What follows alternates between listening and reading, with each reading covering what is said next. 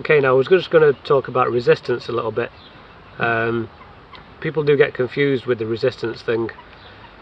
It's not generally resistance why you won't catch cats, it's resistance change, so change in resistance, whichever you want to call it. Personally, again, everybody has their own opinions. I like to fish on a bait runner system. Some of your hardy catfish anglers will fish open bail arm. It's not my personal preference, but again, some favour that. They'll fish a monkey climber down here, or even the pike indicators at the back, just to hold the line in place on an open bail arm, like so. You take your drop off,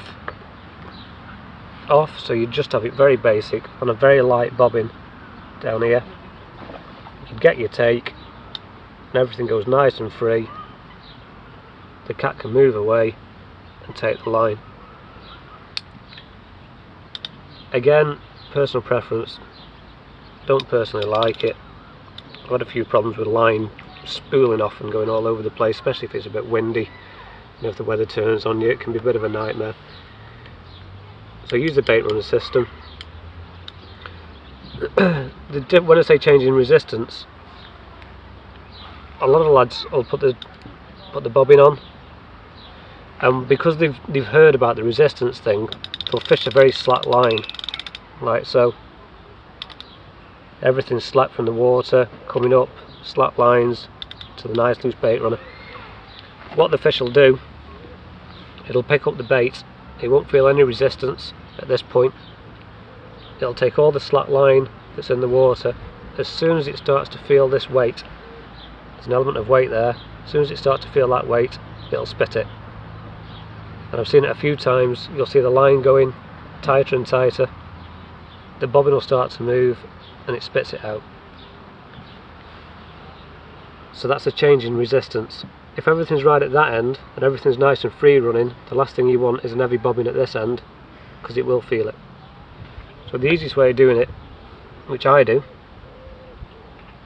when I'm catfishing, is fish as if you would if you were carp fishing.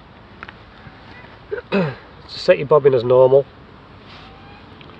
nice and a light bobbin really at the top there, or even the old monkey climbers again, but fish it on a bait runner so everything's tight down to that running lead. So when the fish picks the bait up, everything moves, nothing's changed at that point, everything just goes as normal. So the fish isn't picking it up and feeling something holding it back. He's just going to pick the bait up and everything's going to go. And that's obviously where you can come in, pick up, wind down to the fish, bit of a strike, don't strike too hard, just set the hook, and there you can play your fish. So what I'm basically getting to is, think about resistance, but think about the change in resistance, because that's why you'll lose your fish, as opposed to the actual resistance. Because if you look at most of the cats that get caught in this country, a lot come to carp anglers who are fishing boilies, pellets, tiger nuts, all manner of things. The catfish confidently pick that bait up and they'll run with it. So it can't be the resistance side that's stopping them there, because they use a setup like this.